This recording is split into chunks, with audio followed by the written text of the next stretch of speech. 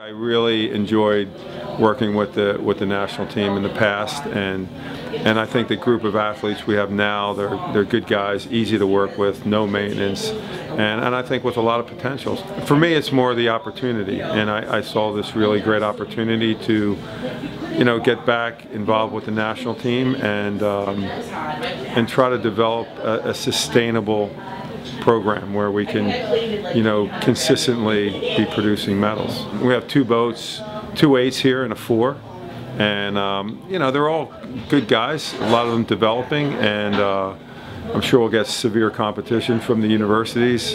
There's some good competition, and you want them to have. I'd like for them to come off the water and feel like they had a great race.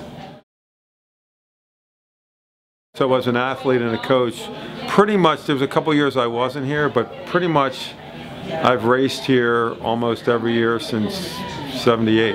My wife is here. She won today with her 1992 gold medal 8 from '92 Olympics from Canada. It's a great event to bring people together and talk about how good we used to be. I won a gold medal with the 1987 boat. We row here every year, but we don't practice. We just get together, and this was our 31st year reunion. I mean, look, in our sport, it's very rare that you have this many people watching and observing it and cheering for you. So, it makes you almost feel like you're an athlete.